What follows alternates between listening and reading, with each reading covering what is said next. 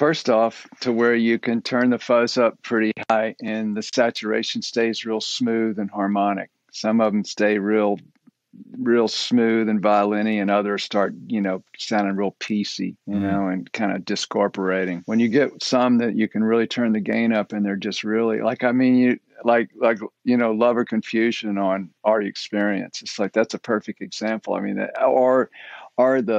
don't know if you've ever heard the soloed out guitar track of Third Stone from the Sun. You just listen to the guitar track by itself, and it's just like the most amazing fuzz face sound you've ever heard. So there's a benchmark for me. I listen to that and go, man, that is just, if I can ever get close to getting ones that do that, having the luxury of getting it as saturated as you want without it getting discorporated and picky and glitchy sounding.